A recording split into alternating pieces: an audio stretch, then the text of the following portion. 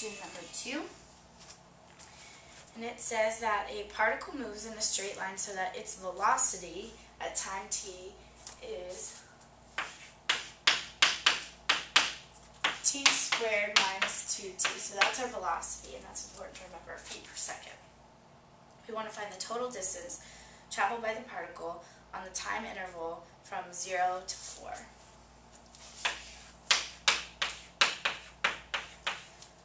So knowing that this is our velocity and we want to find the total distance, it should be a clue maybe that we should set our velocity equal to 0 and find where it's stopping.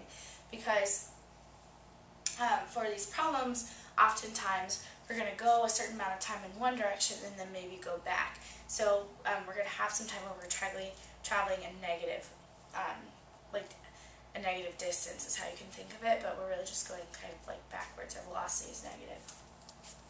So we're going to set this equal to 0 and solve. And I'm going to just factor out of t, and I get t minus 2. So I get t equals 0 and t equals 2. And I'm going to set that up on a number line.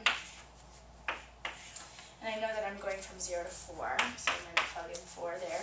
And I can just plug a number back into my velocity to see where it's positive and where it's negative. So I plug in 1. 1 here will give me 1 minus 2, which is negative, and then because of my multiplicities, I know this will switch to positive.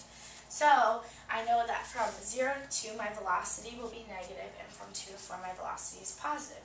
So when I'm trying to find the total distance, I'm going to use my integrals, but I need to make sure that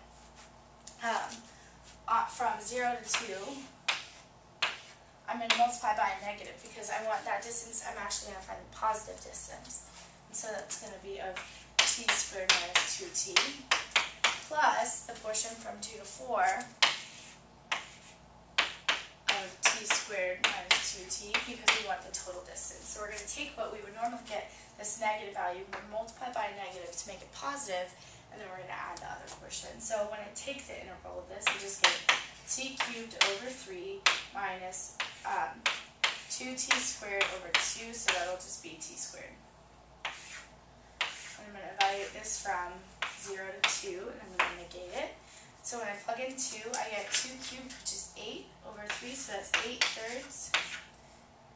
And remember, this is just t squared.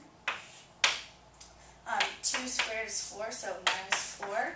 Then when I plug in 0, I get 0 minus 0, so minus 0 there, multiplying that by negative. Plus, and then the integral for this is the same, that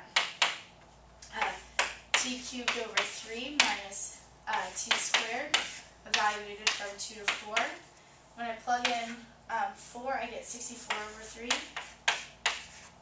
minus 4 squared is 16 minus,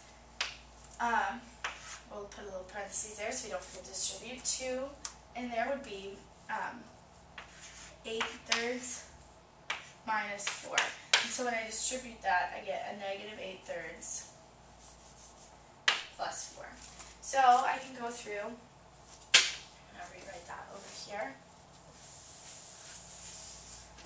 And when I distribute all my negatives, I get negative 8 thirds plus 4 plus 64 thirds minus 16 minus 8 thirds plus 4.